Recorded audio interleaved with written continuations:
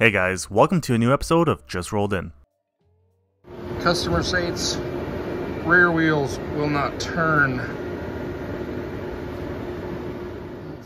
The customer said they were driving in a parking lot and went over a speed bump, then heard a grinding noise. Their vehicle came to a hard stop for a moment, then they continued to drive their vehicle to the shop where the technician found this damage to the rear differential. This Dodge Charger came in to get a new battery installed, and the technician noticed these ants in the front and back of the customer's car. And this Ford Fusion came in to get a new transmission installed, and the technician noticed the brakes were grinding. The customer said he just replaced the front brakes himself, which he did, but apparently forgot to install the outer brake pad. This customer's Subaru was towed to the shop for a no-start concern. The mechanic said his shop refused to work on this car as it was a huge disaster.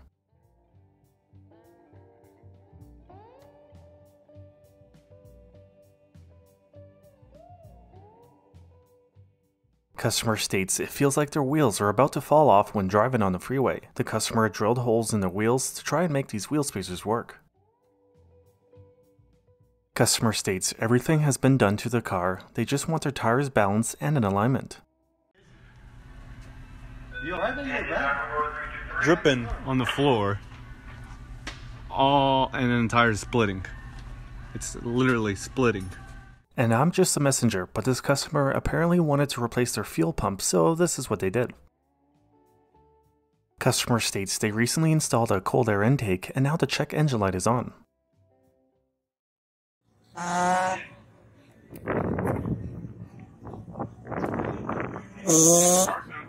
Customer states vehicle died while driving after another shop installed a new timing belt. The technician also mentioned this is an interference engine and will most likely need to be replaced.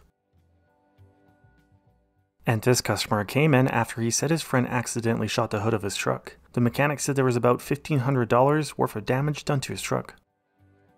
Customer states the vehicle they just bought from auction won't start. The mechanic said he had a pretty good laugh once he saw the exhaust in this vehicle.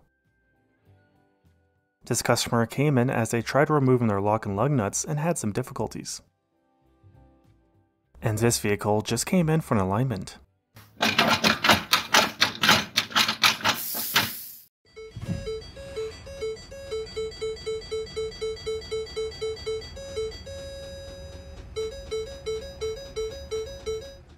This clip was sent in from a viewer who just recently had this happen to the front of their automotive shop.